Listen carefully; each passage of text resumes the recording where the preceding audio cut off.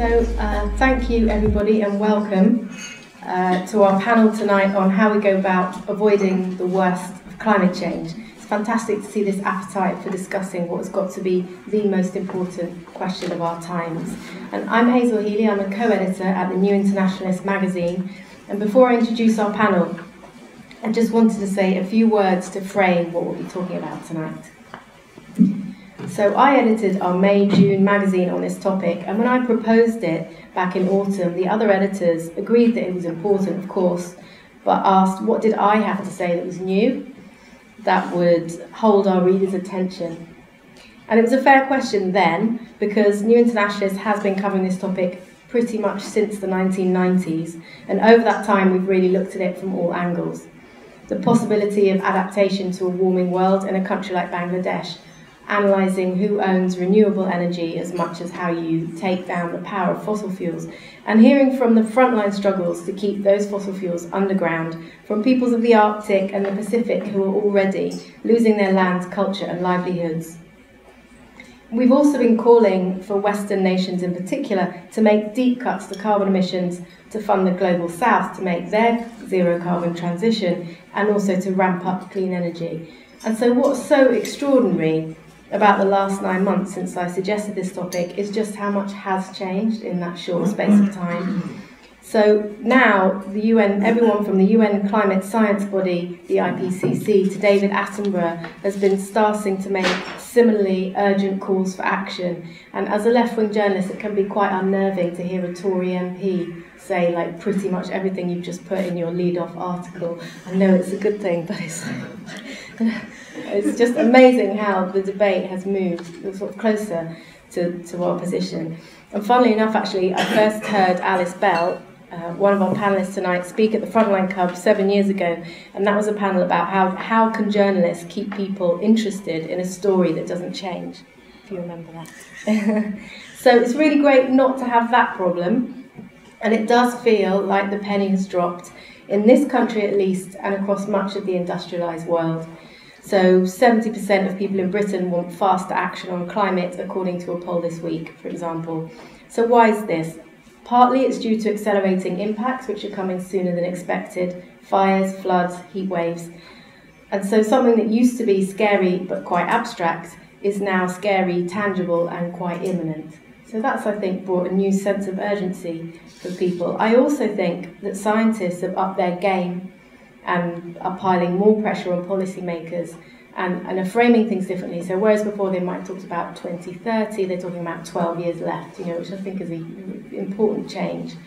And then in step with them, social movements are also upping their game. So you have the phenomenon like the school strikes, which has gone from one Swedish schoolgirl in August doing a demonstration by herself to, in March, 1.4 million children walking out of school all across the world, and that spread completely organically. So it's an environment where these ideas can move quickly. And then you have Extinction Rebellion, who got their 100,000 member last week. This is exponential growth of these new movements. And of course the people who've been doing it all along, who sit on different, on divestment, legal, various other sort of pressure points, but there's just a big swell at the moment. So it does really seem that we're in a moment of opportunity, at least in terms of the narrative around climate change and the solutions to it. So the challenge now, and really the reason for organising this talk tonight, is how we keep the focus on what's possible. So climate breakdown is likely, but it's not inevitable, and it can always be worse, which doesn't sound like good news, but it's a reason to always try and make it less bad. And as Al Gore has said, despair is another form of denial, and it can be used as an excuse for apathy and selfishness too. It's like my neighbour who says, oh, there's nothing we can do about climate change. I'm just going to keep flying to Singapore so my 6-year-old son can see the coral reefs before they're all gone. He sort of champions that response to climate change. So we don't want him to have that excuse anymore. And really, I think the next challenge, so we've established, once we can establish that it's possible, we need to also establish the right solutions and make sure the right solutions are on the table. And I think that's important because the solutions to the climate change story is one of dismal failure. It's 28 years since the Kyoto Agreement, when world leaders agreed to keep warming below 2 degrees. And in the last 25 years, we've released more than half the carbon ever emitted by burning fossil fuels. And this is despite all the good news. And there is lots of good news. You'll be hopefully reading about it at the moment. Advances in renewable technology, the collapsing cost of solar and wind that make this transition possible. Big new policy initiatives like Chinese megacity, all its buses going electric, and this sense that the calculus is shifting in the world of business, that actually environmental concerns are becoming something that people are really taking more seriously. But despite all that, we're actually speeding up, not slowing down in terms of the rate of emissions.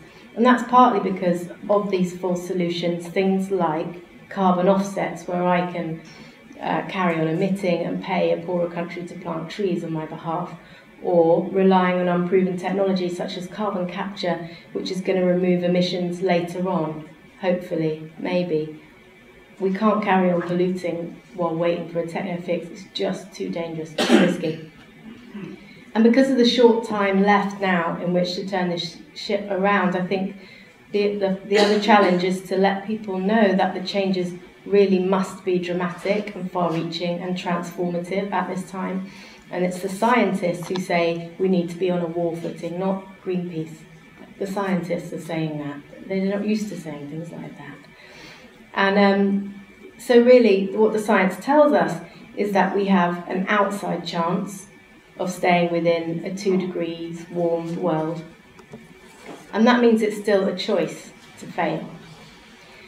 So tonight, with this sort of clear-eyed view of the scale of the challenge, we want to explore the ideas and actions that could actually get us out of this mess and preserve a habitable planet. So we'll be asking, are there viable, equitable pathways to a zero-carbon society? How do we make the most of this renewed public concern? And what news stories can we tell about the future? We're very fortunate to have a brilliant panel to work these through. To my left is Alice Bell. She's a writer, energy campaigner and co-director of charity 1010, which brings people together to tackle climate change. They've just created, I saw on Twitter today, a wind dial that tells you how much wind power the UK is generating at this very moment. They research solar-powered railways and organise tree planting events, and there's probably loads more, but that's just a little sample of what they do. Alice herself is a leading voice when it comes to communicating science and climate change. Clive Lewis, to her left, is the Labour MP for Norwich South and currently serves as Shadow Minister of the Treasury. He was previously Shadow Minister for Energy and Climate Change and is a frontbench spokesperson for sustainable economics. He's been an outspoken supporter of both the climate school strikers and the idea of a Green New Deal for Labour. To his left, to his right, to my left, is Miatta Fahnbulleh, who's the Chief Executive of the New Economics Foundation, which is a think tank dedicated to transforming the economy so it works for people and planet. It also champions policies such as a frequent flyer levy and actually thought up the Green New Deal policy package in 2007. Prior to joining NEF, Miatta was Director of Policy and Research at the IPPR and has worked at senior levels for the Leader of the Opposition, the Cabinet Office and the Prime Minister's Strategy Unit. So let's start with a round of applause for our panel.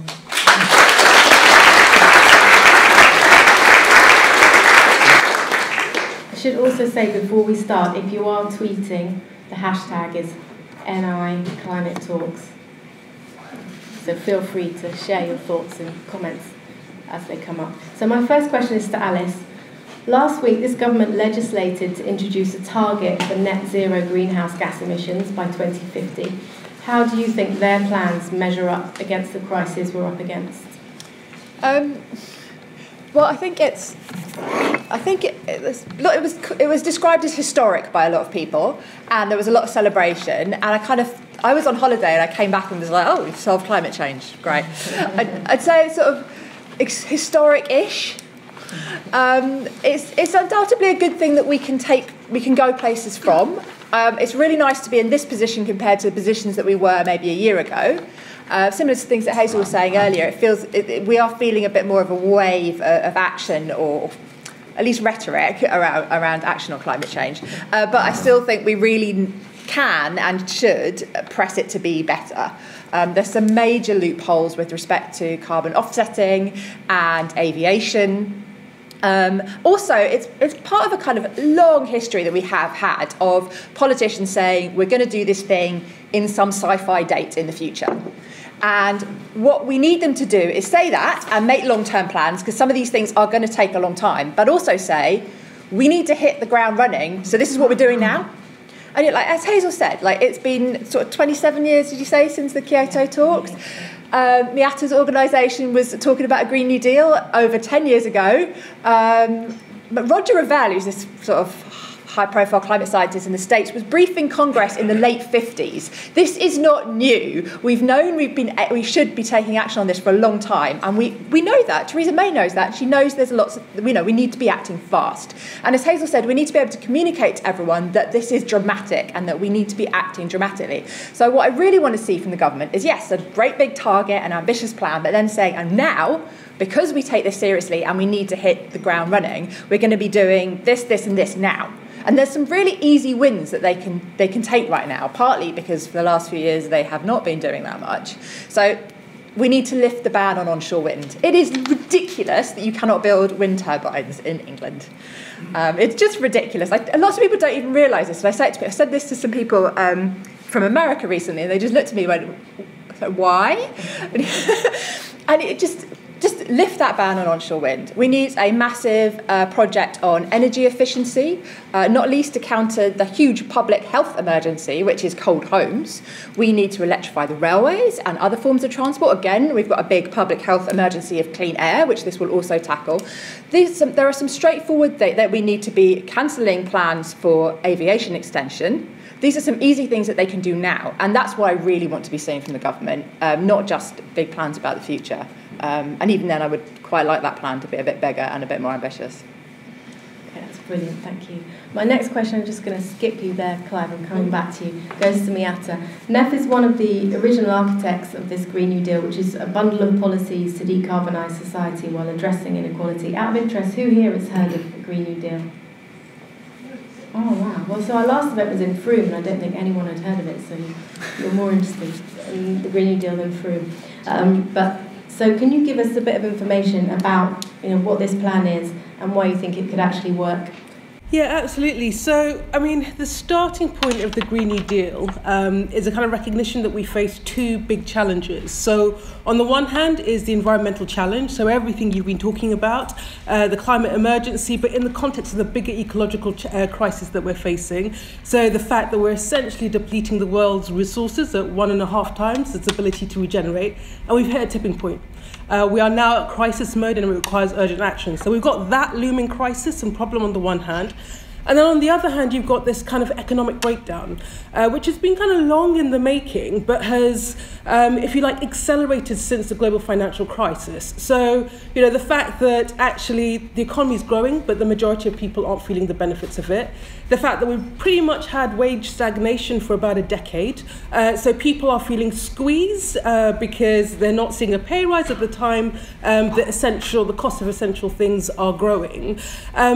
We've got 14 million people in this country living in poverty, 1 in 3 kids living in poverty. And it essentially says, these are not two separate problems. They are fundamentally interlinked. They're two sides of the same coin. And the root cause is the fact that we've got an economic system that does not work for the majority of the people. We've got an economic system that does not work for the planet. And, we can't really tackle climate change or environmental breakdown until we transform the economic system. So the Green New Deal is a route to doing that. It essentially says we're going to decarbonise the economy at pace, but we're going to do it in a way that works for the majority of people. We're going to do it in a way that creates millions of jobs. We're going to do it in a way that lifts living standards. And whilst we're doing that, we're going to fundamentally change the rules that govern the economy, because that's the way we get onto a sustainable footing. It recognises that actually we need unprecedented action, but the conditions for that action are in place. So, the scale of the economic challenge, the scale of the environmental challenge, that are coming together at the same time, not to mention the political crisis, are suddenly creating the basis for us to really think about what an alternative system looks like. And so, you know, there are some key building blocks of, you know, the Green New Deal. The fact is, you know, it's got to be radical, it's got to be ambition, it's got to be about greening the economy at pace, and at a pace we haven't imagined before, because that's what the times demand and the scale of the challenge demands. It will require unprecedented collective action and state action. So, you know, unprecedented levels of mobilization of resources that we haven't seen in peacetime. Thinking about actually how we invest in green technology and do that at pace. And then the sort of third part of it is actually, in return for what is going to be a huge disruption, there has to be a deal back to the public. And part of that deal are jobs. Part of that deal are sort of increasing living standards, but it's also giving them a stake in the green economy. So, you know, we talk about ownership and a transfer of ownership and power as part of that. If we're creating new green infrastructure, why not make it community and collectively owned so that we fundamentally start changing the way in which our economy works?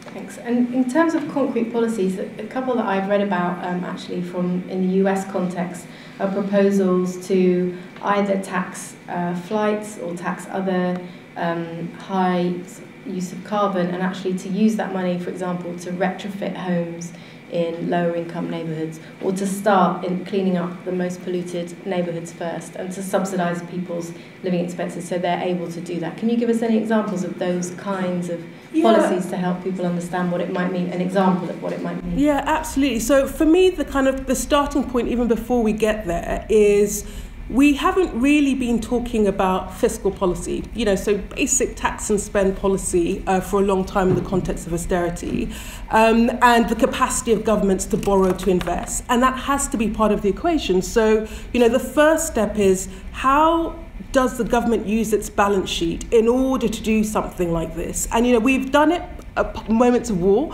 and, you know, our contention is, my goodness, this crisis is much bigger than a war, and so we need to be thinking about how you use the public balance sheet, and that's in part fiscal policy, so progressive taxation. It's thinking about borrowing now for investment in the long term, but it's also thinking about monetary policy, so, and, you know, within the remit of the central bank. So to what extent is the central bank using its mandate to guide finance into clean versus dirty investment? To the extent that we're printing money, why are we not thinking strategically about how we direct that money through bank lending into green infrastructure and investment? So for me, that's the starting point. And then you move on from that and say, well, okay, well, once we've sort of created our pot of money, what do we invest it in? We invest it in community energy. We invest it in the green infrastructure that we need. We create the capacity for communities to respond. Actually not, you know, our argument is that, you know, yes, national government is catalytic, but the change will come from the ground. The change will come from communities, from local areas, local government, working effectively to think about, you know, we need to transition in this place. What's the plan for our local economy? What does it look like? Where are we creating the jobs? Where are we creating the opportunities? How are we training our people? What do we fundamentally need businesses to do differently? And you can't have that conversation at the abstract, at the national level. You've got to have it on the ground at the local level. And so what you need is to open up the investment to catalyse that. And then you need to kind of create the basis for some of the action that we need to see. The critiques that's come against the Green New Deal is the worry that it's going to spark a stampede for some of the rare earth metals that are required, such as lithium, you know, in the turbines, in the electric buses. And I think that points to a kind of wider question about how do we ensure that this green industrial revolution that people are talking about in the West is going to be extended to the global south, and so that you don't have smart city Barcelona and DRC, you know, unlivable. So what can we build in that's going to sort of make it a global vision? Yeah, absolutely. So, you know, I think there are two parts of it. So for me, there is no tension between a Green New Deal and our obligations to the global south. And in fact, it's kind of baked into the proposition. So yes, we've got to decarbonise in a way that works for people in this country. But actually, that doesn't negate the fact that there is a responsibility, and it's a moral responsibility actually as a historical polluter, to make our contribution to enable the process of decarbonisation in other parts of the world. So, for me, I'm interested in the space where we are increasing taxation on dirty industry and putting that into investment in global south to help countries decarbonise. But also, our whole argument is actually there is a huge opportunity in the green transition. It's not just about investment. There is a massive upside, and part of that upside will be reinvested back into communities to do the things that we want, but actually a slug of it ought to be taken out and used to invest elsewhere. Because, if we decarbonise in a way that makes sense and the rest of the world doesn't, we're still confronting the same crisis. And then I think the wider point for me is that, and this is a piece that speaks to decarbonising and tackling climate change, but in a way that damages other aspects of the environmental challenge. And what's quite interesting is that climate change is very much in the public consciousness, but it is but one facet of a bigger ecological crisis. And for me, when you hear the ecologists talk about, the rate at which we're depleting our natural resources, the fact that we're seeing unprecedented species extinction, the fact that by 2025, 2/3 of the world population might be in water stress conditions, the fact that we're depleting our fisheries. I mean, this is absolutely scary and incredibly instructive that it's not in the debate. People aren't talking about it in the same way they're talking about climate change. It's certainly not in the mind frame of policymakers. So there's now this laser focus on climate change, which is brilliant, but it's been completely eclipsed by a bigger ecological crisis. So we must absolutely, at the very least, tackle climate change in a way that doesn't exacerbate and worsen the wider ecological challenge. But our goal must be to try and tackle climate change alongside the big ecological challenge. So, we're trying to shift the agenda from the Green New Deal, away from just decarbonisation to greening. There is a bigger environmental imperative. And that's the space we need to move towards, because if we do climate change, but we don't do any of the other stuff, the threat is just as existential. Thanks. And so my next question goes to Clive, which is back to the real dirty world of politics and how you get these things turned into a policy. And you've been a vocal supporter of a Green New Deal, and there is a group at the moment called Labour for a Green New Deal that's lobbying to get a motion passed at the party conference in September, kind of inspired by the Sunrise Movement in the US and their work with the Democratic Party over there, and Alexandria Ocasio-Cortez, that's the senator who's championing it. So what challenges will it face at conference? Will it become Labour Party policy? How do you see it? It will face challenges. I mean, before I get to that, I just say a couple of things to pick up on Miatta's point, which was when John Mack asked me to do this almost just over a year ago, the job, the idea was for it to be called climate change economics. It became pretty clear to me after a cursory glance at what the job could entail that it was entirely possible to kind of save the planet, from climate change, but destroy it through, the other 8 planetary boundaries that science identified. So we called it sustainability economics because, that's ultimately, I think, the point we're trying to make. It isn't just about greenhouse gas emissions and climate change. There's so much more going on now.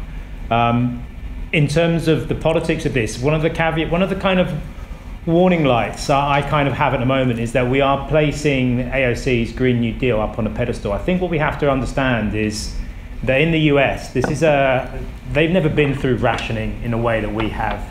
They're a continental economy, and they have a quite big focus on what I would call a Keynesian fiscal approach to decarbonisation. They're not really I don't think they're focusing on sustainability generally, although they are beginning to look at that. They are focusing very much on the energy side of things, and I think that's a danger, because one of the concerns I think myself and many others have is that now politicians across the political spectrum are becoming involved and taking an interest in this, which is always dangerous. They're beginning to, in many ways, wanting to kind of fit their own their own kind of political objectives into the language of a Green New Deal. And, for some, and you've asked me, would it be difficult to get this motion past the conference? Yes, it will. We have trade unions who are very, very sceptical about this approach. And I think part of the reason Labour has gone for the term green industrial revolution is because it's kind of saying to them, look, there's a role for you in this regeneration, and that's why we're calling it industrial. I'm happy with that. I think it's more of a green industrious revolution we need rather than industrial. And I think one of the mistakes that we could make is that we simply lift out our fossil fuels here and then think we can put in renewables and kind of pave the planet over with more electric cars, electric vehicles, and just carry on as we are, but with renewables. And I think that's one of the things that politicians, I can hear them, are talking about, beginning to say, oh, we need to make these fantastic changes to decarbonise, but actually that's what they're talking about. And that would be a monumental mistake, because what we need to see in the Green New Deal is something so radically different and so transformative that it should scare politicians and the public alike in terms of the scale of the change that's required. And many of my trade union comrades and colleagues can sometimes, because they have a vested interest in their membership, who are in the current jobs, whether that be the arms trade, whether that be in fossil fuels, they have a vested interest in conserving those industries, especially given the kicking they've had from this economic system over the last 30 or 40 years, organised labour has had. And I can understand that. So it's our job as a labour movement to explain to them that this will be a just transition, that social, economic and environmental justice are one and the same, and you can't have one without the other. And that's really critical. But, as I remember saying to a trade union general secretary when I was talking about ending Trident, and I said, it's from swords to ploughshares, and he said, fuck off. We're not interested in that, because we actually want to see, show me the money, show me where my members are going to come, my new members are going to come from, show me what the industries are. No one can do that. No one has ever done it. Therefore, no, I won't be supporting the end of that. So in terms of can it do it? Yes, it can. I think we may have made a slight tactical error, in the wording of the motions at our party conference, which is to decarbonise the UK economy within 10 years. And I think, I don't know if it was a typo, but over in the US, what they've done is it's to begin a 10-year decarbonisation programme. And they're two very different things. Now, I'm not saying that we can't decarbonise within 10 years, because the science increasingly seems to be saying that 2030, 2035, maybe 2040 at the outset is probably where we're heading. But I just think if we're to be able to do this in a way that enables us to make sure that we can still look out for the very people that we came into politics to look out for, then 2030 could be an extreme challenge. So we have to make sure we can win the arguments. And I'm not sure that we can in 10 years, but let's see what the science says, because that's what we have to be led by. But it needs to be a just pathway that trajectory is on. So I think it can be passed. I think if we get the debate, obviously at conference this year, there's a bit of a fight going on at the moment as to whether we should be discussing Brexit or whether we should be discussing climate change. And I think depending on what happens between now and then from the leader's office on our PV, public vote policy, will determine whether we need to have the debate or spend as much time on Brexit and PV. The final thing I will say is, I personally believe that climate change and sustainability issues are a bigger threat than Brexit. However, to be able to fight climate change and sustainability issues, it would be a monumental mistake to walk away from one of the institutions that could best serve us to be able to make that fight in the timescales we have.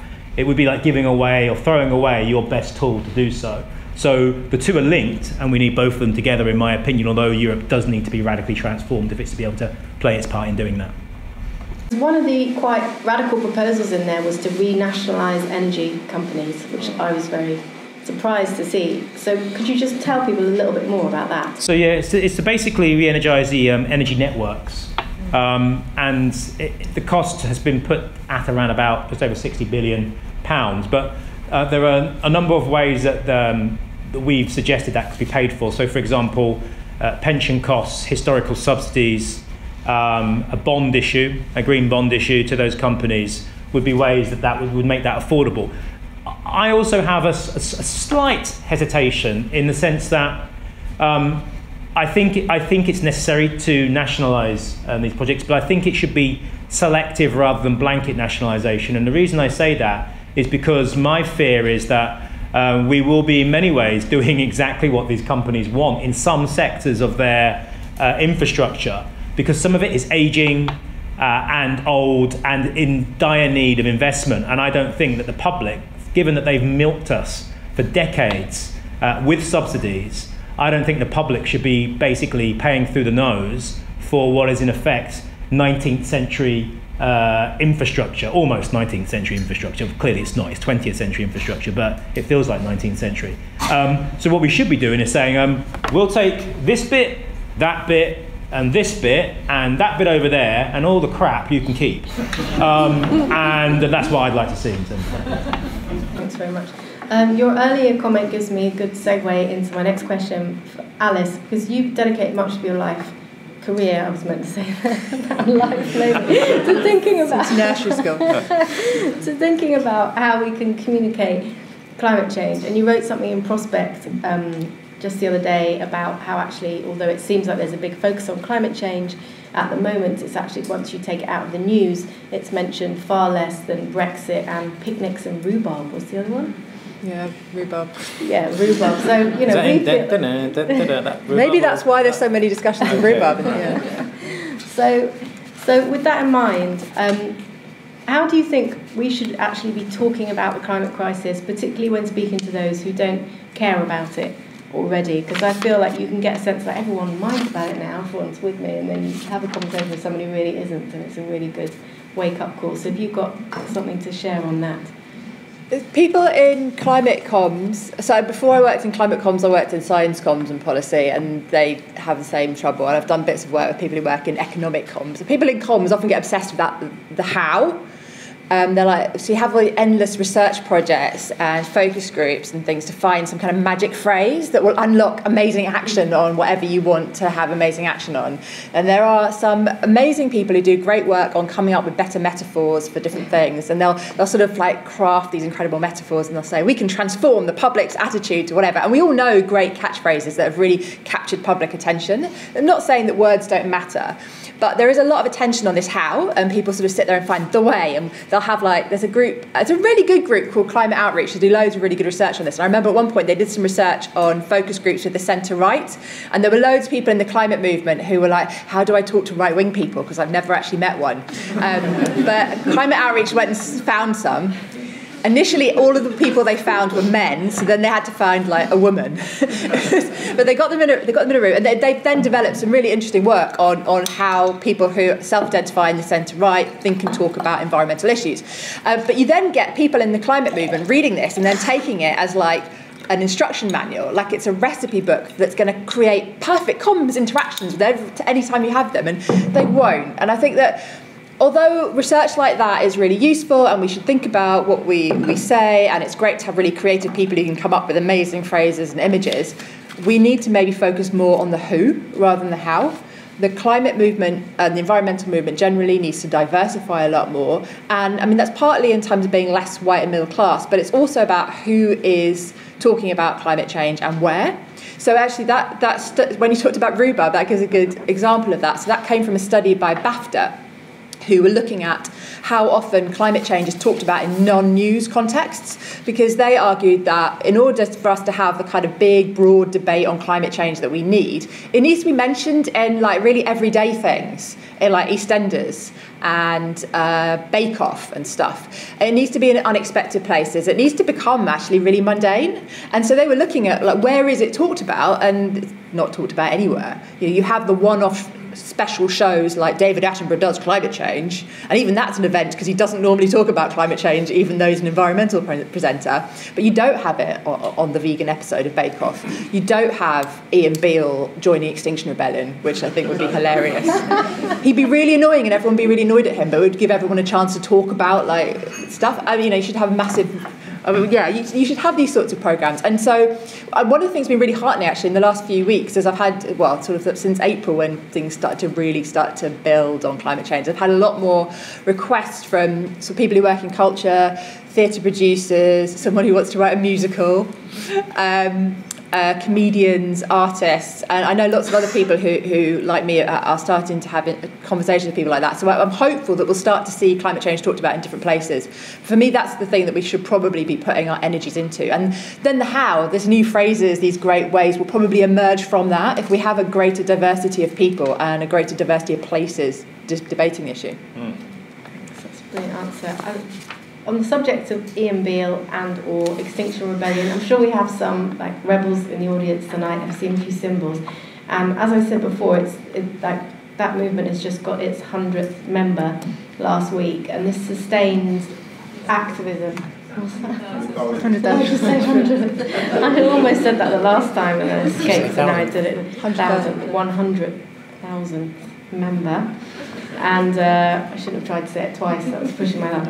And their sustained activism really does, along with other actors like the climate school strikers, seems to have shifted the needle on climate policy. But interestingly, the framing that Extinction Rebellion uses is very apocalyptic, and that, like the research that you've just mentioned, all says you can't scare people because they'll fall into despair, they won't be able to do anything.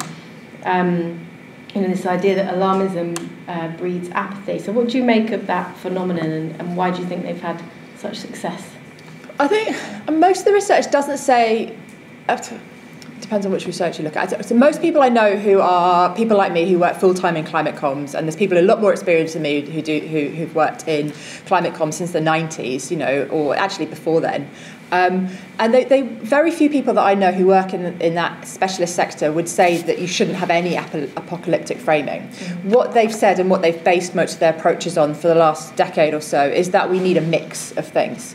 And certainly, so the charity I work for comes from the perspective that you need some hope. And so we do nearly all positive. We do not talk about the apocalypse end of it. But that's not because we don't think that that's important. It's because we think that you need some light with the dark. And that if we were the only climate charity in the country, there is no way we take that approach. We see ourselves as a small part of a larger ecosystem.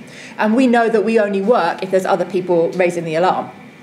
And I've had conversations with people from Extinction Rebellion about this, and they say, it's sort of similar the other way around. They wouldn't necessarily use their messaging if they were the only group in town. And occasionally we sort of said things like, we both kind of need to work together. And that's certainly the approach that I've been part of, I suppose, even before Extinction Rebellion, that people would think like that. So there has been some criticism of not just Extinction Rebellion, but also some of the stuff that Greta Thunberg said as well, that's too apocalyptic. And I think there's a place for that. I think that one of the reasons why Extinction Rebellion has sparked in the way it has, and one of the reasons why it even emerged in the first place, was that there was a bit of a lack of that, and that there was a need, particularly after the IPCC report came out last autumn, for people just to have a bit of a freak out. And that is, there are a lot of different emotions that we need to sustain us through this big transformational change that we need to enact. And some of that is hope, and that's one of the reasons why I work at 1010 and we do the work that we do. But some of that is fear, and we need a space to express that, and we need a space to say that, and to say, there's one of the bits of messaging that you get repeatedly through Extinction Rebellion is tell the truth. Now, we can get into complicated conversations about whose truth and what truth, but I think that's sort of sensitive. We need to talk about how bad this is and not hide that from ourselves and each other, that people need spaces to do that. And so I think it was probably quite necessary, and I think it's a sign of a way in which the environmental movement at large was failing a bit in the last year, that it hasn't been giving people space to do that. And it has done in the past, and I think the last few years there's been other reasons rather than necessarily fear because of climate change comms framing policies. I think there's all sorts of other things they've been working on. They maybe didn't want to, they knew that their supporters who fund them are interested in that in some areas. I think for a long time you've seen environmental organisations avoiding talking about climate change. So they'll talk about polar bears, they'll talk about fracking, but they'll use those as ways of avoiding actually talking about climate change, because they thought that their supporters and the wider public didn't really want to talk about climate change. And Extinction Rebellion is an example of the fact that they do want to talk about climate change. And now, even WWF, who are sort of maybe the most scared of doing that is using it as part of their key messaging. And so, I think that's the shift that we've seen. Colleagues who've gone, they give talks like this, and they've heard people come up to them and say, "Are we all going to die in 10 and 15 years?" And they're very worried. I've got quite a few scientist colleagues who are really worried about the fact that the public are worried and children are worried about that, and that they are unnecessarily worried. I think there are problems with that, but I don't think that's really what Extinction Rebellion are doing. And I think that a bit of time to freak out is probably a good thing. Great. And Clive, you actually spoke at the Extinction Rebellion launch in November last year. What role do you see for social movements like that in influencing party politics? Does it strengthen your hand if the bridges are blocked to Westminster, and can they complement each other? Yeah, very much so. I mean, they asked me to write a chapter for their book on the Green New Deal, available from all good bookshops, and it's a very good read. Not just my chapter, the rest of it as well. And and your chapter as well. Sorry, I haven't got to that one yet. Yeah, it's probably better than mine. It's so. I mean, look, my political party, the Labour Party, started out as a social movement. But over time, political parties, for whatever reason, can sometimes become ossified. We're more of a political, parliamentary, local government election machine at the moment. So, many of the people in Extinction Rebellion, some of them are in the Labour Party, many of them in the Green Party, some of them will be in the Liberal Democrats. I don't know how many Tories there are out of 100,000. There could be some though. But I think it's healthy because ultimately political parties respond to where public opinion is. That's how our democracy works. And at the moment, what the Extinction Rebellion have done, I mean, there are a lot of people who are quite on the left as well, who were turning their nose up at the Extinction Rebellion, as that this was like, they were kind of sneering at what they were trying to do. And I looked at it and saw it for the kind of freak out that I think is sometimes necessary. You need a pincer movement. You want to offer hope, but you also need to have the opposite of that as well, the reality of where we are, and it is terrifying. But we also need to have hope. And I think the point you made earlier, which is even if we are going to have elements of the climate crisis and ecological crisis, by working towards it, we can reduce that. So it's never a lost cause. And so I think it plays a massive role in us being able to give the political leverage to politicians to make the political space for politicians to be able to make the changes they need. I mean, the one thing I will say is if you look historically, I would argue that we are now on the brink of rolling out of the European Union because of, in effect, what was a social movement. UKIP started out as a social movement. Whatever we think of it, it's never had an elected an MP before. We had two who crossed the floor from the Conservative Party, but it's been an external force which has moved the Conservative Party into a position where now we're about to elect Boris Johnson to kind of take us out of Europe. So I keep going back to Europe. I think that's something that's playing on my mind. Arguably, social movements have a very large and real role to play in tackling this issue and making the political space available for us to do what's required. Thanks. Now, Miatta, I was just going to come back to you to explore a little bit deeper this idea of equality and really what Alice picked up on before about who's talking about climate change and who it matters to. And one of the things I did when I researched this magazine is I spoke to lots of climate activists in the Global South, and one of them was a woman, Yvette Abrahams from South Africa, and I'm just going to read her quote. She said, "Middle-class people with their bellies full can tell someone they face extinction in a couple of decades, but a decade can be hard to imagine," she says. In South Africa, 49% of people are food insecure and 7 million have HIV. They're thinking, how do I feed my hungry child? And so that's really that point, that unless zero carbon transition brings immediate benefits to the majority of people, no one's going to fight for it. And it can't just be a small group of people fighting for it. Everybody needs to be fighting for it. And I just wondered how you felt this applied to the UK context. You've talked before about you were born in Liberia, came to the UK, you've got that sort of comparison there. What do you think needs to happen for it to matter to everybody? Yeah, so I think this is absolutely critical.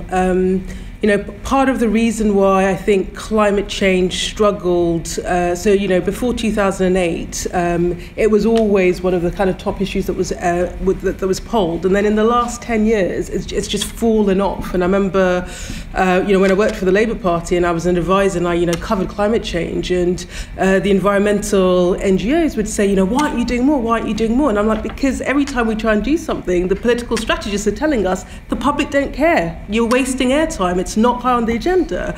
And I think for me, my reflection on that was actually we were a state where the economy was still and is still struggling, where people are under huge amounts of pressure, and it's kind of, it's bread and butter issues. It's feeding your kids, it's heating your homes. And in that space, it's quite hard for people to move beyond the immediacy and the pressure of the today to think about an imminent pressure in the future. And I think that has always been the challenge for the movement. And for me, the other corollary is the interesting thing with the trade unions is they say, we talk about this green transition, just transition, and they say to me, that sounds great. Give us an example of an industrial transition that's worked for workers. There isn't a single example, and there's certainly no example in the UK. Well, there's not an example in the UK. And when we talk about transition and industrial transition, people remember the 80s. So how can we galvanise our people around this agenda? And for me, that's why the framing of the Green New Deal is so important, because you say, look, the economic challenge that means you're having to work multiple jobs in order to feed your kids is exactly linked to the environmental challenge. And until we see the two things as fundamentally interlinked, and the way that we deal with the environmental challenge has to go back to equity, has to go back to creating a different kind of economic model so that we can deal with the very urgent economic and social issues that people are facing, I don't think we can cross that barrier. So, I think the thing that is exciting is now that there is a social movement that's emerging around social justice and environmental justice coming together. But I think that's the only way you sell it back to the public. That's the only way you sell it, that it becomes a majoritarian issue rather than a middle class issue. It's the way that kind of cuts across the challenges for kind of industrial transformation, because you say, well, we bake this into the response. And just sort of final point on the social movement. So for me, the Green New Deal is really instructive in this. So we came up with this plan in 2008, and it was done with a kind of coalition of organisations, but was done in this sort of typical think tanky way, where we came up with a kind of policy prospectus and we kind of lobbed it out there in the world and said, ha-ha. And nothing happened, and the financial crisis happened, and then everyone got distracted by everything else. And then I think the lesson from the US was that it wasn't just a plan or a set of ideas, it was seeded in a social movement. And the kind of momentum that has emerged there around the Green New Deal is the fact that actually ordinary people, this social movement that cuts across, the BME community to the youth, to young people, all demographics coming behind this plan is the thing that's giving it the momentum and the power it has. So the lesson for us now, and there are those of us that are kind of thinking about, well, how do we create this plan? What does it look like? Is that it cannot just be an academic and intellectual or policy exercise. It has to be rooted and seeded in a social movement, so that there are tens of thousands, hundreds of thousands of voices calling for this sort of change, because that's how you create the political pressure. But at the heart, it's a two-pronged agenda. It's about the environmental and it's about the social justice. And if we hold on to that, that's the route in which we make this into a majoritarian agenda. I think the reason, to pick up off the back of that, I think the reason for me why this is such an attractive proposition, and why I think kind of those on the right of politics, and in many ways the centrists of politics, in terms of those who seek technocratic kind of tweaking, I think ultimately the reason they will struggle with the concept of a Green New Deal, which is about a completely new and revolutionary political economy, and we're still writing it, we're still thinking about it, but it will cover everything from how our democracy works through to how we fund this. Ultimately, it is about challenging neoliberal economic policies of the last 40 years. That will be fundamental to it, and there are going to be people in politics who will balk at that. And ultimately, I think if you understand that in the past 40 years, we've polluted, put more carbon out in those 40 years than the rest of history combined, and we've known about climate change, you can begin to see that actually this economic model, this way of operating, is inimical to being able to challenge climate change and environmental destruction. So that means that as a socialist, an eco-socialist, I would say, I think we're perfectly placed to be able to step up to those challenges, because one of the key parts of this will be challenging the undemocratic oligarchical financialization of our world economy and democratizing it, bringing it back under democratic control to ensure that we can actually afford to make the radical changes required. I know people are talking about the city and the financial world, being, carefully herded with key pieces of legislation. Well, we can start there, but I think the time is running out, and I think actually this is going to require a radical democratization of our financial system, and that is a key ask of any socialist government, because ultimately, also for me, it's a key ask of the European Union, which is the most powerful economic bloc in the world, can play a key part in building that new democratic financial world institutions, which I think John Mack is going to talk about in the next couple of days in some of his speeches. If anyone's familiar with Kevin Anderson, who's a climate scientist, really outspoken and really strong on the social justice side, he often quotes a study by Thomas Piketty, which shows that the 10% of the world's richest use 50% of its carbon, and that was actually backed up a bit later again by Oxfam, and that if you brought down the carbon consumption of the 10% richest to that of the average European, you would instantly shave off a third from our carbon emissions. So that gives you a sense of how inequality is kind of tied very closely to the situation we're in now.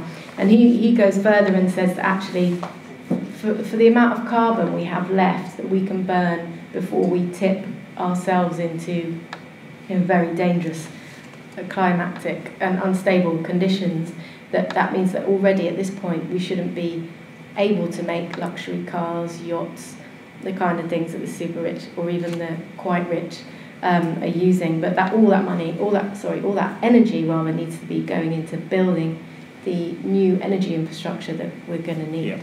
So I think those kind of really deep reaching radical propositions are the kind of ways we need to be thinking. If you're thinking about repurposing energy, if you're talking about the Second World War, no one drove a car past 1941 because all the petrol was requisitioned for the war. Obviously there were less cars then, but you just simply couldn't drive past that. On the war cabinet, I was just looking at this today, I looked and I was interested. On the war cabinet in the Second World War, there were two. On none of them in the Second World War was the Treasury included in the war cabinet. The war cabinet, it was the kind of smaller scale, immediate version of the wider cabinet. The Minister for Production was in there, but basically because it was a period of war and desperation and a struggle to be able to survive, which is where I think we're increasingly heading, the thought process was, we'll pay for it when we pay for it. Ultimately, can we produce it? The only limitations were labour and resources. That was it, because we had to do it. And ultimately, I think that there is something in that. Clearly, I'm not saying John McDonnell shouldn't be on that war cabinet. Clearly, he should.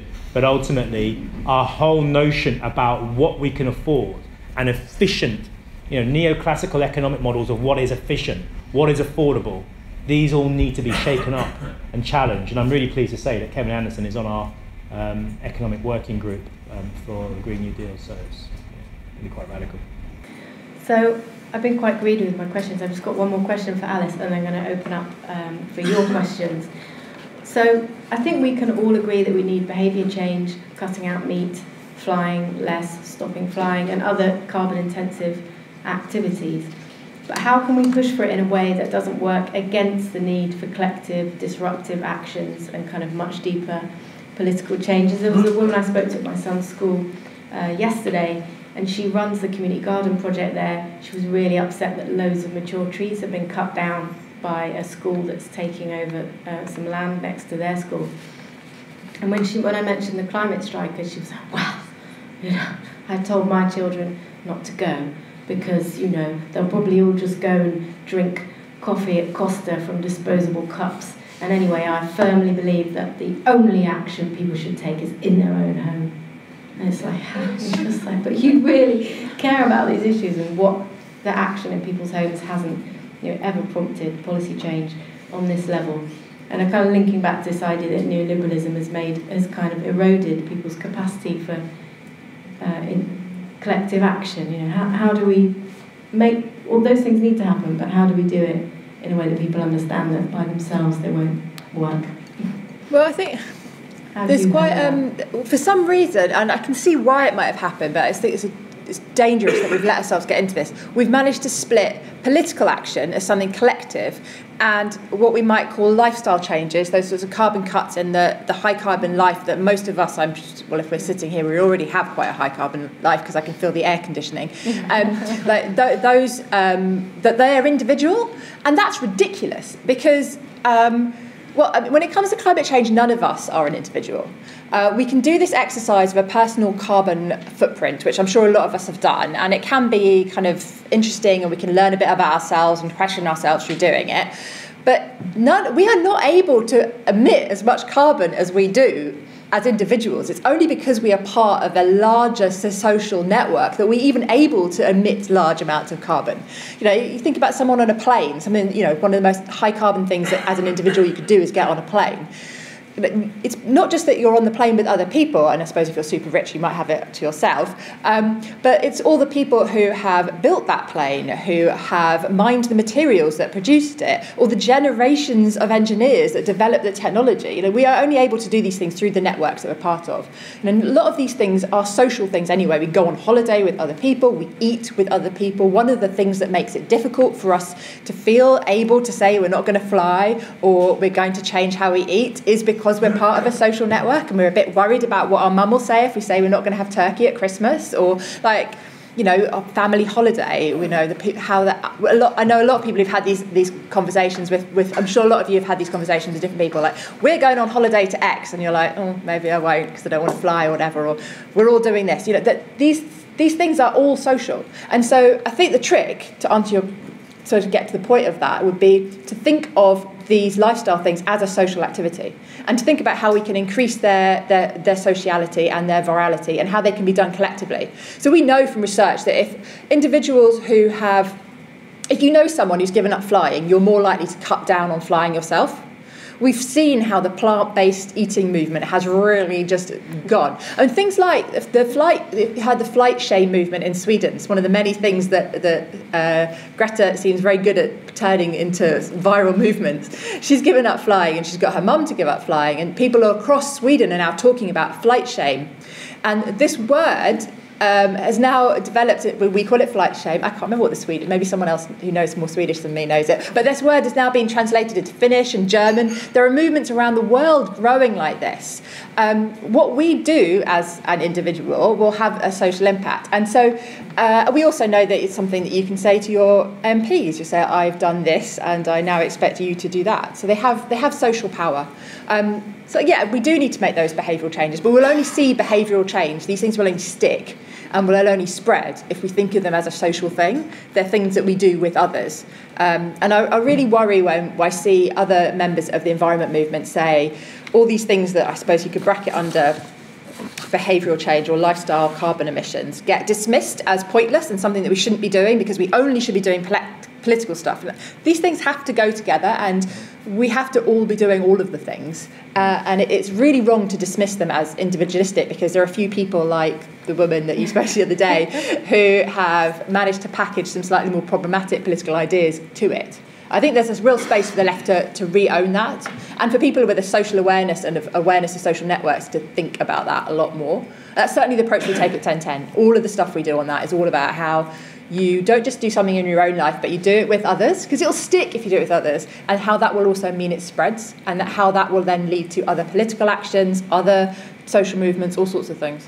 I can use that to avoid my mother-in-law's Christmas cooking and her roast turkey, which I never thought of before. So yes, thank you very much. So if you enter a pact now with Alice publicly, I can't eat your Christmas dinner. It's too carbon intensive. Green New Deal. Although I think turkeys are less. They're not bad. They are. Lamb. They have a lot of other environmental impacts, though, I'm sure. Yeah. Okay, well let's not go too much into that. Okay. So at this point, I think I'm going to open up for questions. We'll start on here, the lady at the back, and the man here in the front. Thank you. One comment and one question. Comment to the last one. I think the area change is very important, but it has to go hand in hand with education. So it's not just a social movement. And Clive talked about it. What issue should be leaders? We are not leaders anymore. We don't see leaders anymore. So education, tell people what is worth it. And as well, it's a money issue. So when I travel to Germany next week, I go to Hamburg. I pay the double, and I always use the train. It's beautiful, the train. You can work on it, you can walk around, you can read. But it's expensive. And it's more expensive because flights are subsidized. So then I come to my second question. I think you kind of touched it by saying, using the term sustainable economics. And then you talked about Hayek, Friedman, neoliberal economics. But all you said, and I was amazed that you didn't mention it, it sounded a bit like a paradigm shift, but not a system shift. And you mentioned green economics has to green new Green Deal has to be different from the economics now. And just mention it, at the moment we are GDP growth driven. So all the inequality is because it's all the profit being siphoned off by shareholders and by the CEOs, because everything has to grow. We can't grow anymore because our planet is, or our resources are finite. And so I think what we need to discuss and what we actually have to tackle, and I think you're all on the right way, but we have to name it. We have to change the whole economic model. Lucas wrote already a book in 2004, there is a support of a new economics foundation about exactly this shift, but nobody talks about it. So we shouldn't even just name it the new Green Deal, because as you said, it's a paradigm shift. We have to talk about a new economic model, away from growth.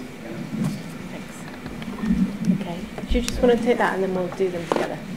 Yeah. So ask your question. Yeah. So we're all in an echo chamber, and it's not touched parts of society, and we need to reach out to them. And I think that we need the sort of labelling that we've got on cigarette packets. So people going about their everyday life who never, watch, TV, or they never choose the foods that we choose, are confronted with it on a daily basis. So when you've got an advert for a holiday, it's got a big warning on it. When you go to the petrol pump, there's a warning. There's, use a bus instead. These are the bus routes near this petrol. That people who avoid this truth are confronted with it. When we make roads sort of, like a network, like a mini Holland, like Waltham Forest has done, don't ask permission, spend a long consultation. We've run out of time. Just do it and tell people this is why we're doing it with signage. So it hits those people which are outside of our echo chamber here. That's what I'm saying, that probably we need to think about doing stuff incrementally. Although we run out of time, we talk about this UBI, we talk about the 4-day week. Potentially what we should be asking people is saying, okay, you don't have to work for your company, get paid the same amount by your company, potentially, or give companies a bit of a lead in, but we say the government will pay you for that 5th day, but you have to spend time in the community doing stuff in the community like litter picking, all the crap that is baked into the soil in our parks. You know, you have an incremental step, you get it out into the streets. Okay, great. I think we'll stop there because we've got quite a few things there. We've got the high cost of trains, we've got a good GDP. How do we, that's really sort of a degrowth question, which I'm glad you asked, that was one of my questions as well, around, you know, is it just another form of green capitalism? Ultimately, don't we need to start contracting, not growing? So it's a good one for a possible future treasury person to deal with. And then we also had labelling as a way of provoking climate change behaviour, which could possibly take on Alice. And then something about the 4-day working week, which I know John McDonald is sort of working on something on that now, I've heard. So should we start with trains? Does anyone want to say anything about that? Trains? Making trains cheaper. Just has to happen. Subsidies. Flight subsidies. I mean, it's partly that. Yeah, I mean, we also just need to think about how we have flying. So, Miatta will probably talk quite a bit about the frequent flyer levy, but that's something that we also campaign on. And we know that 70% of the flights are taken by 15% of the population. We could have a frequent flyer tax, would be one very easy win on these things. We also just need to invest more in trains. So it's not just about, I think we need to start putting money towards those kinds of transport things. One of the things that's heartening about the flight shame movement is we're seeing businesses start to move into this and put pressure into having, so you're seeing in Sweden, you're seeing companies pop up that are doing train-based package holidays. And so your whole holiday will be like that. So it's sort of like you go on your yoga retreat, and instead of flying to somewhere, you go on a train and you do mindfulness on your train, and the whole thing is wrapped in together. And some trains in the continent, they have creches. So you go on your family holiday and you have a children's carriage for the kids to have fun on your route to the holiday, and your journey is part of the holiday. So I think we need to see things like that too. Miatta, do you want to talk more about it? Is it something that I know 1010 has done and my colleague Leo is spearheaded, but it's very much associated with that? He's got me. Yeah, can I just, very quickly, so our colleague Leo, who works in my office for a little while, who's your colleague as well, has obviously got me into the papers because he works for me and on the frequent flyer levy. And this is a really important point. The Sun, already, you can really begin to see how the right-wing media that represents neoliberal vested interest and power structures already got their knife and fork out. So because Leo likes the frequent flyer levy, I like it as well, but they've come to attack me for being able to say that the frequent flyer. So basically, 20% of people in this country can't afford to fly, have never set foot on a plane, and yet at the very top, the wealthiest, some of you might be in this room, are taking 6 or 7 flights a year. And so, to protect the aviation industry, as we're currently doing at the moment, means it's the wrong priority. And so what you would do, you would have a tax, which basically the first flight could be free, I don't know, possibly, and then every flight you take on top basically increase incrementally. There are limits to that. I think it's a good starting point to start the conversation. I think just to come on to, and just to kind of segue from that, to come on to the GDP issue, I think that's critical. Look, Robert Kennedy wrote 51 years ago, he gave his speech on the limits of growth, on the limits of GDP as a metric to be able to measure what's important. That speech is probably worth going away and reading, and it's probably way ahead of its time and now more important than ever. Now, as a Treasury Minister, a shadow Treasury Minister, to sit here and say, I want to end economic growth, there are people tweeting, and guarantee I'll be back in the Sun newspaper tomorrow. So how do we have this conversation?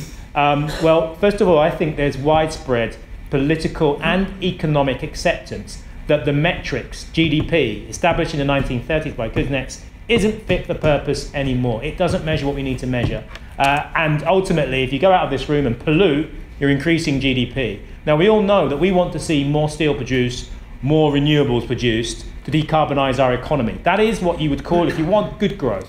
But we need a metric system that can measure what we want, what we need, more culture, more arts, more time to look after each other, the things that people actually need, the kind of society we want to see, and less on endless consumption, empty, cancerous-like growth, which is what I think people understand increasingly that the economy can't provide. So we can have that conversation, but it doesn't have to be simply a binary, as the Sun and others would like, growth or no growth, because the mindset of this country is that our economic well-being is dependent on economic growth. It actually isn't, but that's the mindset that is established deep in our collective economic psychological outlook on how things work, and we've got to challenge that. The other thing I would say on deliberative democracy, it's quite clear to me that one of the kind of key planks of the Green New Deal will be about fixing our broken politics. If you look at Brexit, Brexit isn't the cause of its own existence. It's a function of a broken political system. And yet what we know is whatever we do now, there are likely to be systemic shocks, one after the other, from food security, biodiversity loss, potential climate catastrophes that have yet to materialise. We know that will have severe impacts on our democracy. So we've got to build resilience into our democracy, but we've also got to start working out how do we bring people with us to make these radical changes.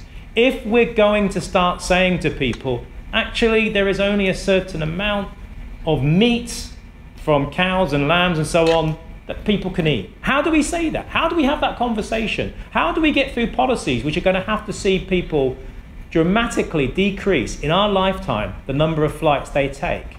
How do we prioritize? How do we begin that conversation? So it's going to need in democracy people to help start making those decisions and buy into them. We can't dictate from the top. And finally on UBI, we're looking at UBI.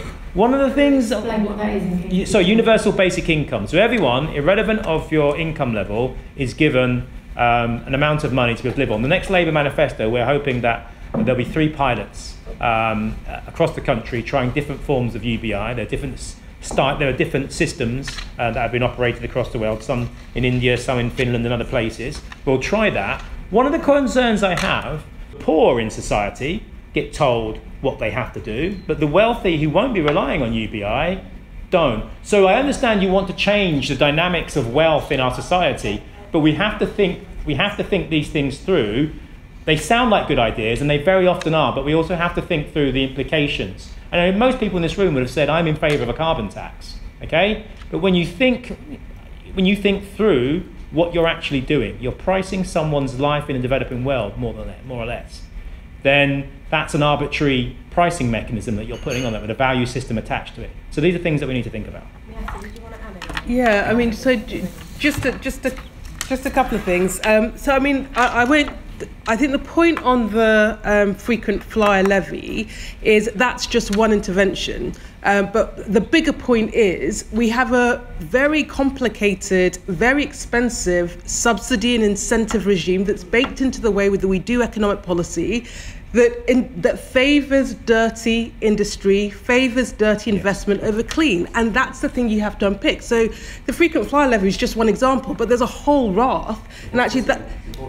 Absolutely, and so that that's the work we need to do. Like, actually, how do we completely dismantle this? We're going to be arguing that we actually, for the next 5 to 10 years, every single budget that comes up should be a green budget that is looking to dismantle this infrastructure that we've created that massively skews us away from clean towards dirty, and that's fundamentally wrong. So that's where I'd put the kind of frequent flyer levy. I think your bigger point about the new economy is completely right. So, and it's interesting because we've had this kind of debate internally. So for us, the project is about fundamentally changing the economic system. This is a thing that the New Economics Foundation has been talking about for 30 years, shifting from our kind of GDP free market type of system towards what we talk about wellbeing economy, where actually we're valuing different things and we're skewing the way our economy works in order to kind of realise that. And the question for us is actually, is the Green New Deal just one route to this, or is it the route? And actually, for us, there are certain things that we can do within this Green New Deal project, but if we try and pack the entire new economy agenda into the Green New Deal agenda, I think our worry is that we will, exactly. So the reason why I didn't talk about the bigger change is that actually that is for us the project. But the Green New Deal is one route into that. And, a revised social contract, which is a thing that I think needs to happen after Brexit, will be the other route to that. A conversation about a different type of business, what we call a progressive business, and actually the interaction between business and society and how business see their role within that is another part of that. And at the heart of it has to be a different value for the economy, you know. And for me, I think the thing that's really interesting is, you know, GDP has been this thing that's been quite hard for us to dismantle. Because, you know, on the other side, the economists will say, well, it's a measure, but, you know, we know if we get GDP, everyone does better off. We know if we get GDP, that's the way in which we lift living standards. That's the way in which we lift people up. That's no longer the case. So 10 years, we've had GDP, and actually it's had no bearing. The benefits to the people aren't being felt. So it's already breaking. The logic of that model is already breaking. Yeah, absolutely. So that's where we go in and we say, well, you know, what is the point of tracking growth if it doesn't make our communities' lives any better? And it's a really common sense thing. So people are like, yeah, why? This is a completely false measure. And we win the argument that way. So it feels like actually for the 30 years that NEF have been talking about wellbeing economics, it is more resonant now than ever before, because in the public's mind, this thing we're tracking has no bearing on their lives, and so it breaks down.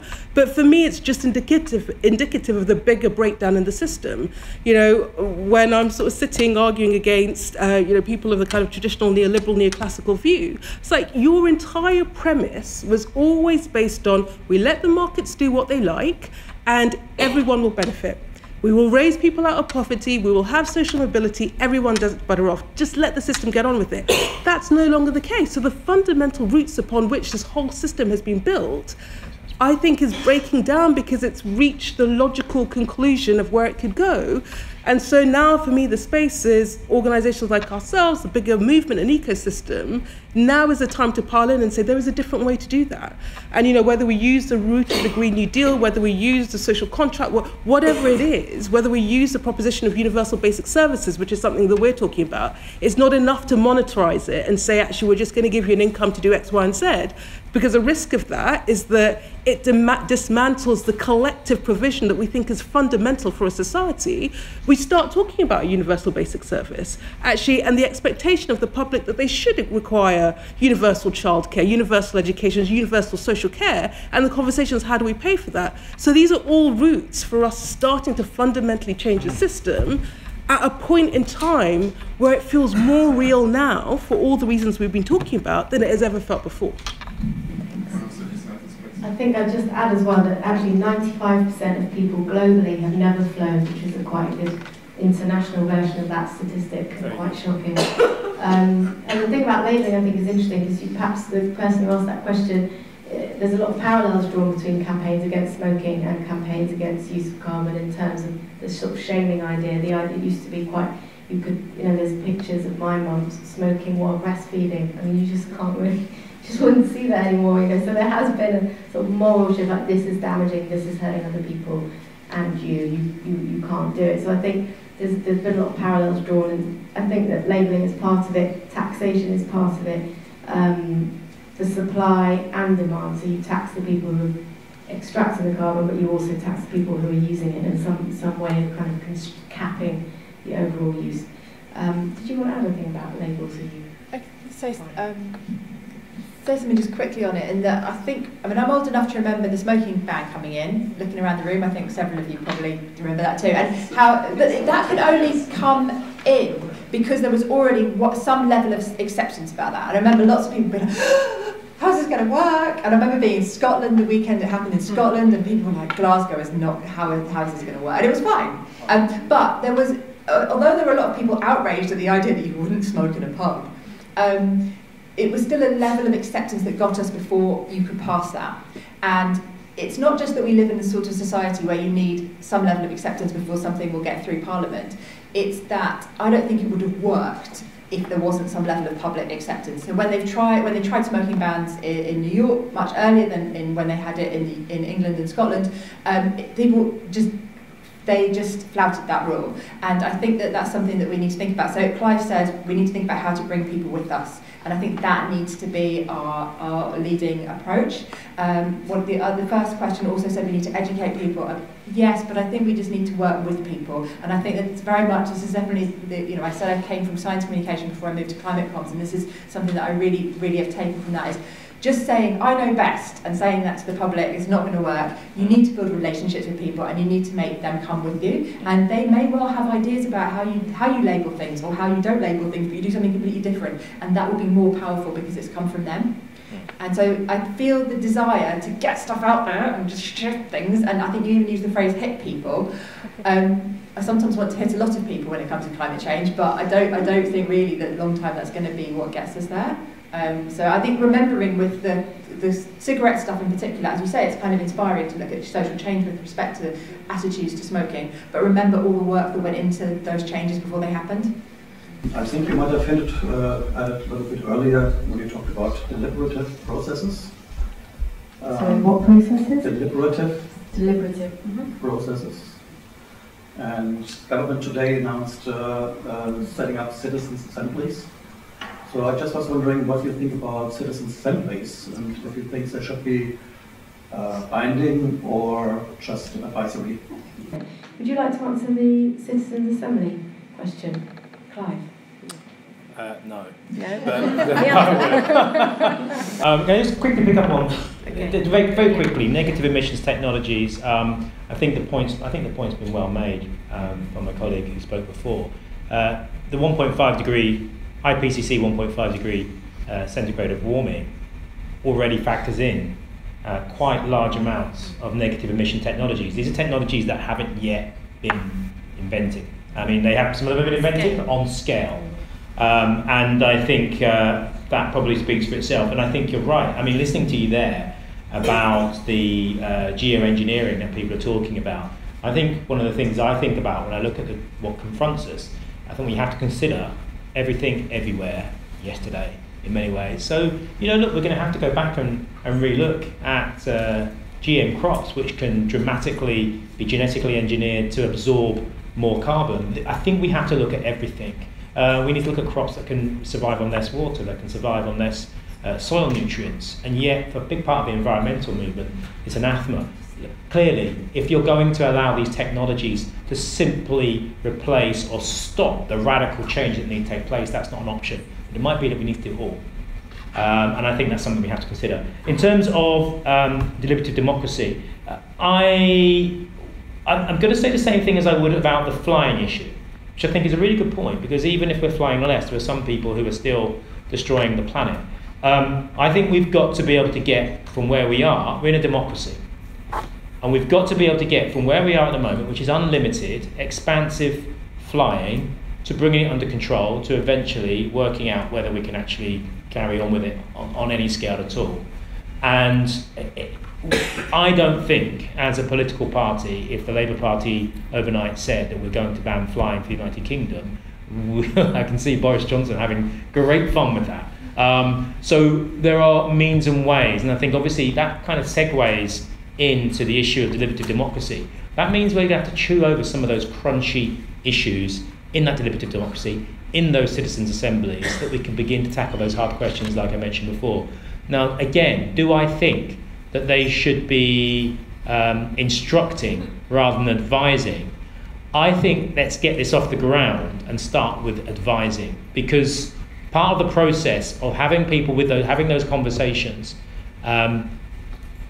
with that expert advice, and then advising politicians, if it doesn't work, if politicians are going to ignore those members of their constituency, of their community who are telling them these things, then I think you'll probably see that the pressure will be for it to shift to the next thing. But I think to get it off the ground, let's start with advising. I think that would be a massive step to get to that point. Yeah, so I mean, the sort of two things, your challenging questions I think were really well made, and there was a thread that was running through them, which is all our assumptions at the moment about how we tackle this bakes into the fact that there will be some carbon emitted. So your point about flying less rather than stopping flying, your point about carbon offsetting rather than just removing carbon, and fundamentally that's the link to the question of how we reverse this thing. So to answer your very direct question, what the means to reverse it, I don't know. I don't have the answers. But for me, the first step is, I think we need to, and this is where we talk about kind of radical change. So actually, when we're setting ourselves the target, the timescale for the target, our ambition versus offsetting versus complete removal, will set the bar for those that are thinking about the technology. If you set your time frame where, at the moment, people are saying this is the technology we have, and therefore we think 2050 is the timescales that we need to be working on, and we think actually we need to do offsetting rather than just complete removal. you shift the goalpost, technology will respond. So we've got to create the pressure, and then the job for people like us is to say, okay, well, they've figured out the technology. Our question is, how do we get that technology at scale? How do we fund it? How do we spread it? That's the job of policymakers. But until you start with shifting the ambition about what we're trying to do in a way that forces that chain of process, I don't think it happens. So the challenge is right, and I think it is a challenge for the environmental movement. And, you know, there were some of us that were talking about the Green New Deal and what the plan looks like. And there are part in the movement that is saying, look, it's unrealistic to be talking about anything other than 2045, because that's what the science and the technology tells us is achievable. So you people that are talking about 2025 over there, it's crazy, it's for the birds. And I said, well, look, there's probably somewhere in between, but unless we stretch ourselves collectively, actually everything else won't fall into place. The pace of technological change, the pace of business change will be much slower. And I don't think we have the luxury of that. So I think there's a process. I think your point is very well made. On the Citizens' Assembly, so I think there's a really important role in deliberative democracy, particularly where there are hard social choices and trade-offs that will be made. But in the end, I think, you know, my view is that the scale of change that we're talking about requires much bigger public consent. So having a body that allows us to sort of pick through and think about something that makes sense, that feels like it has more democratic engagement than our current political system, because in some respects it is broken, helps. But we need that political system to work so that actually we can exercise much bigger democratic control and consent on what happens. So I go back to you know, the power of the social movement is the fact that you're trying to galvanize a much bigger swathe of the population to get consent for some of these changes, that then puts political pressure on this democratic system that we do have, that we need to get working better.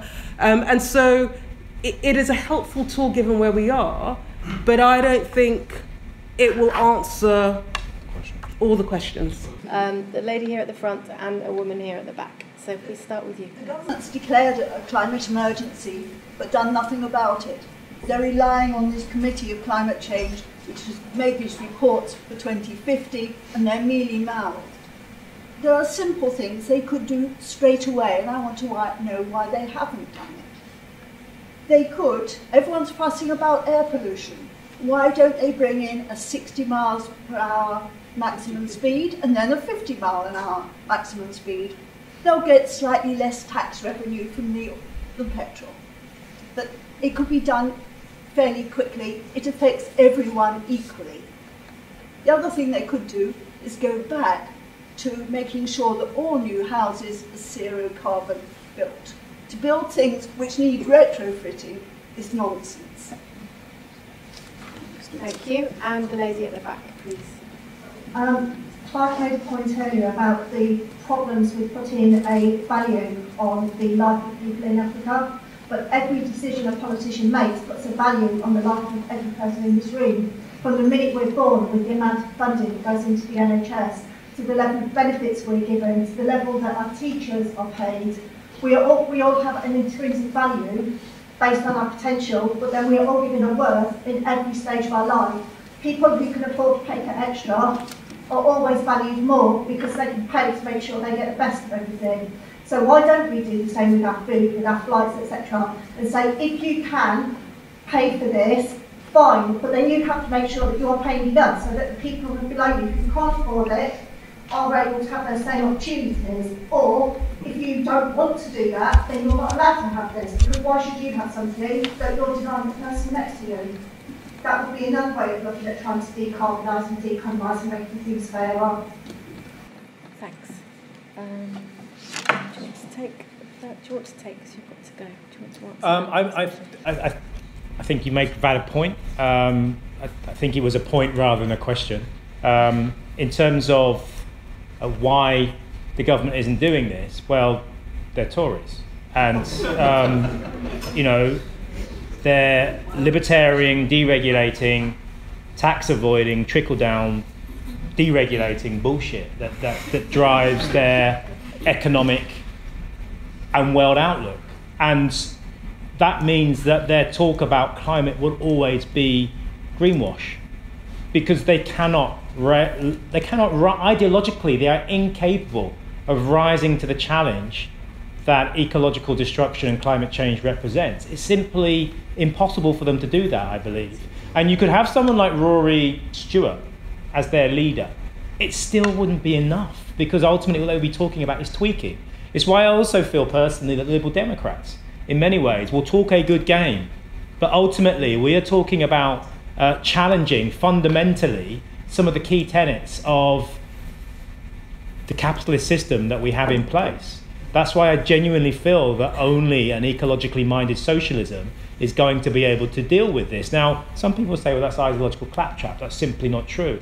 I think if we began to approach this back in 2006, when Stern and others were saying, this was the most cost-effective path, we may well have been able to do it within the bounds of this economic model, possibly. I don't know, maybe, in terms of climate change, possibly.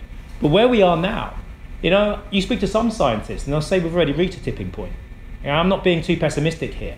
So nothing short of a radical, dramatic change. And let's not forget, in the Second World War, Winston Churchill brought in socialists to make sure that we could mobilize the economy to do this. If you think about the New Deal, where the Green New Deal originated from, Roosevelt was literally a socialist, comparatively a socialist in what he did in terms of, in terms of taking on the financial regulation, moving away from the gold standard, in terms of the mass investment to tackle the Dust Bowl, to tackle unemployment. The regulations that then came in the 40s, in the war economy, admittedly, on production limitations, it was a very, very much a socialist economy, and arguably stopped fascism from taking hold in America. So my argument is this: the reason the government are prepared to carry on spinning out greenwash is because they are ideologically incapable of rising to the challenge. And I think that ultimately the public are going to, and are beginning to realise that. Yeah, I mean, the point on ideology, it is part of, I think it is part of the challenge. And I'll take a slightly nuance for you to Clive's point, which I agree with a lot what he's saying. But for me, so the government haven't really focused on climate change, partly because, yes, there's some ideology, but because there was no real public pressure for them to do so. And I really think the power of the public to shift the dial, so the reason why they're now talking about it, and there's a test about whether it is all whitewash or whether there's substance behind it, is because the politics now make sense. There are huge swathes of their constituents that actually are talking about this stuff, so they have to make the electoral shift. So I think a different mindset is ideological, because I think there is a school of thought that is baked into everything from how the Treasury works through to how we govern. I worked in the civil service for 10 years, and I go and talk to my former colleagues about the new economy, and they look at me like I'm mad. Like it's baked into the way they're taught. It's baked into every aspect, and that is ideological. But civil servants don't believe it's ideological. It's just a way of doing things, and that's the thing that we need to crack. That makes it quite hard for people to engage in a kind of bigger question.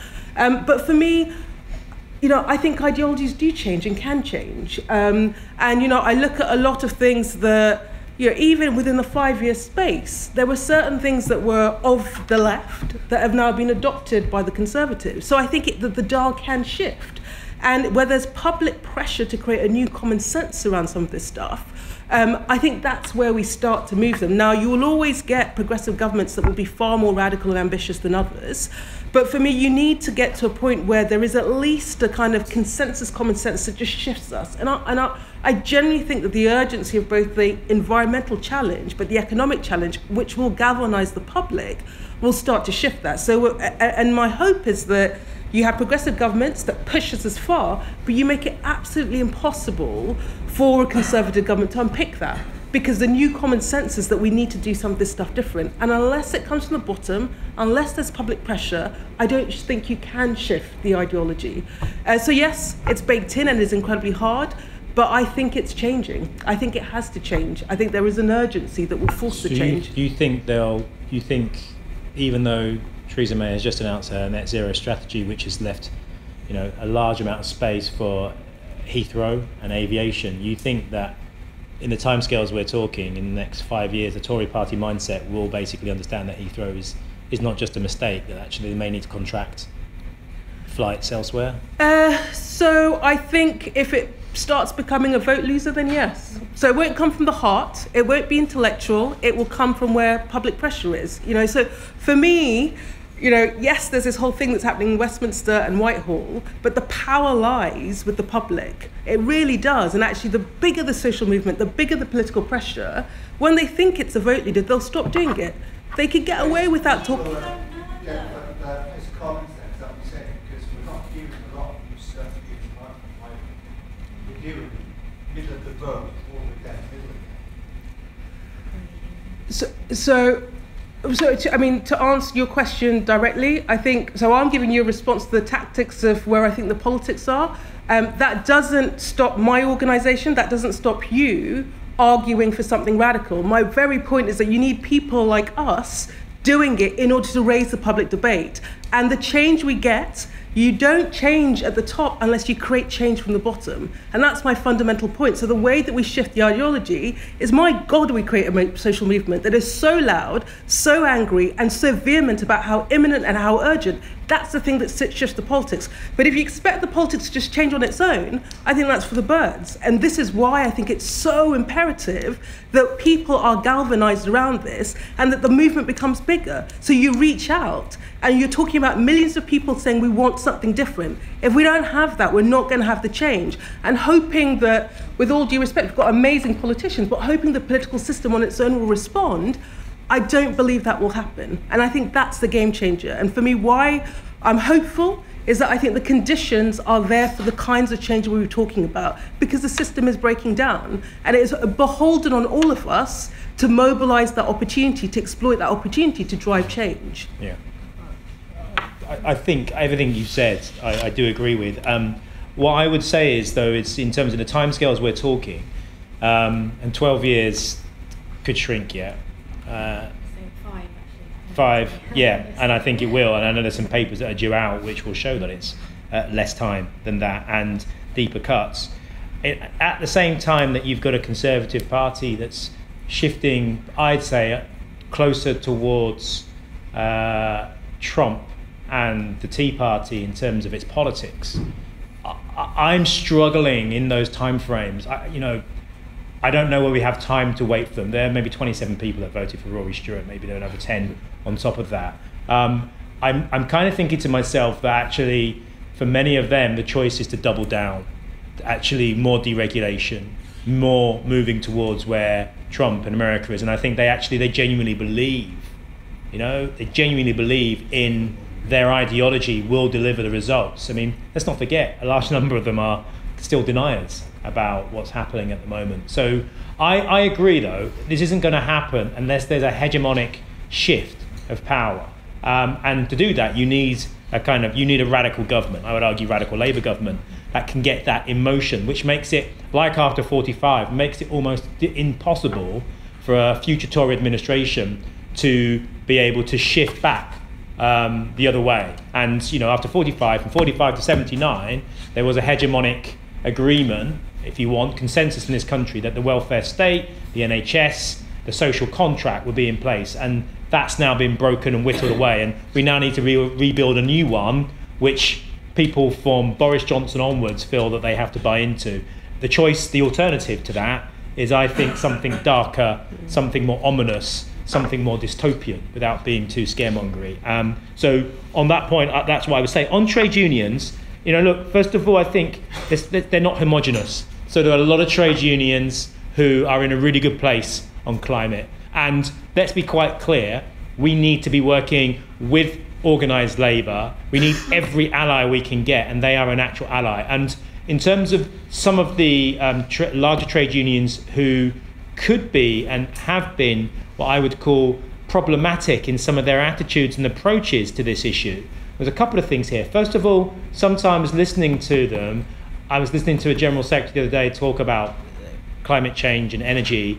I kind of think you just need, it sounds patronising, but they need good, robust scientific advice. And I'm not sure they're getting that, is the first thing. But secondly as well, their members are not immune from the general public discourse that's going on.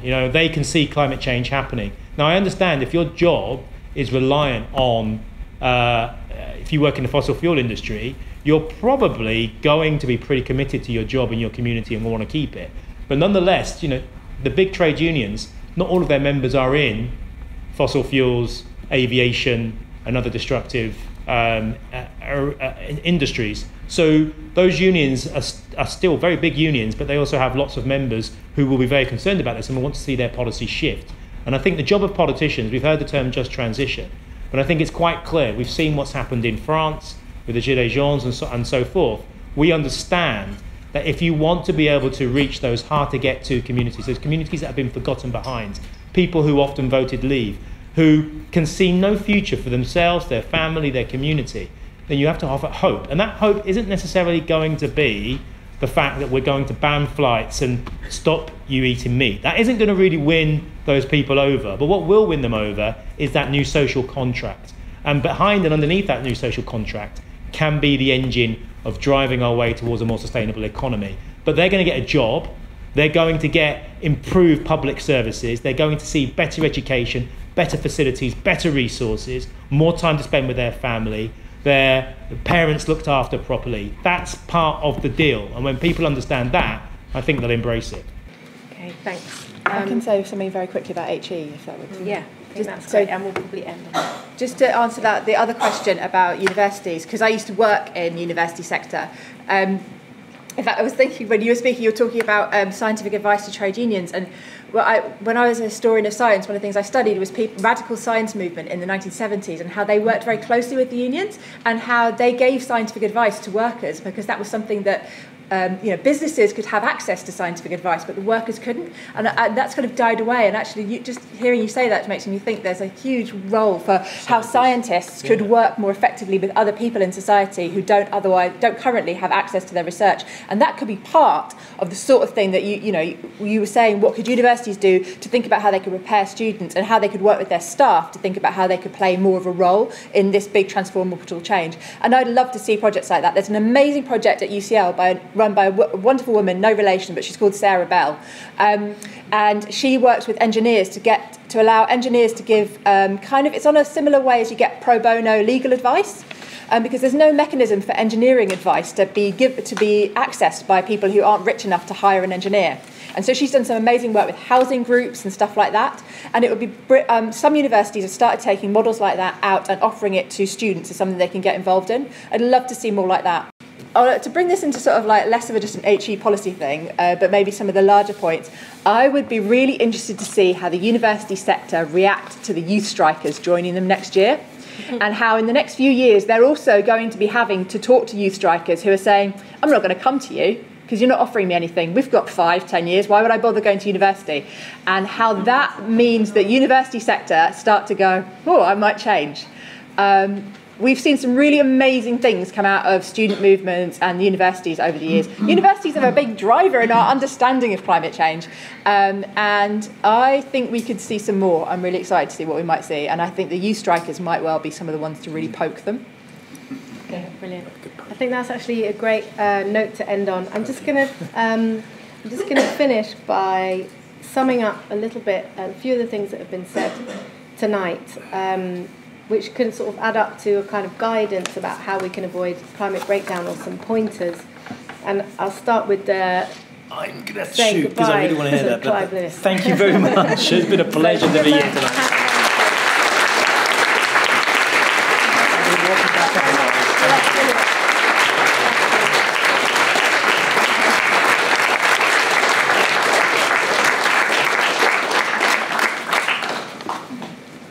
Is this even on? Can anyone hear me? Yeah, I don't think it's on. On, not on. Is that one on? Press it again. It's working. Is this one? Okay. So I'll start with Miatta's point that the conditions are there for change. We can take that as our starting point. We heard that we have to stop seeking the magic word to unlock climate action. So we need Ian Beale in EastEnders joining Extinction Rebellion. But we more seriously, we need to focus on the who and the how, rather than expecting language to solve everything for us. We heard about the idea of the green industrious revolution, about well-being economics, and the Green New Deal is a really important way to get us there. We also heard that there's a place for apocalyptic predictions and that we need to allow people to freak out. We heard as well that we need to think about how to make individual actions go viral and own that, and how to build on that individual social power and make it stick and make it spread. We also took the lesson that the laser focus on climate change, while brilliant, cannot collapse the focus in all other areas where the environment is at risk. And we heard that we need everything, everywhere, yesterday, which is really a point that we need to set the ambition high and the pace fast, and really balance as much as we can our vision for how we want the world to be, but it to be realistic enough that we bring people with us. And I think that's really where it ends, that we can't do this without social movements, and we can't do this without public pressure, and we can't do this without people really coming with us. And that's a good point to remind everyone that tomorrow is the next school strike. So if you do have children, support them, or if you're able to go down and support them, I'm sure they'll will appreciate it. So I hope, really fantastic questions, thanks so much. Sorry we couldn't do more, it's nearly 2 hours, so I think you need to be released. But I hope you've heard enough to give you that sense of conditional optimism, which is the feeling that I came away with after researching this magazine. So before we wrap up, I'll just say really quickly that if you like some of the ideas you've heard tonight, this is what our magazine, New Internationalist, is really all about. We do have some copies of the Climate magazine for sale at the back, and if you're tempted to try our subscription, we have a special offer of 2 issues for £2, and there are forms for that at the back. And we also bought some books on environmental issues that we've published. We've got feedback forms, please do fill one in, let us know. And we've got refreshments in the other room, so feel free to stick around till at least 9 and have some of those, because it's late and you must all be hungry. So I think, really, finally, thanks to Resource for London for hosting us. A big thank you to all of you for coming, but the biggest thanks of all to our panellists. Thank you.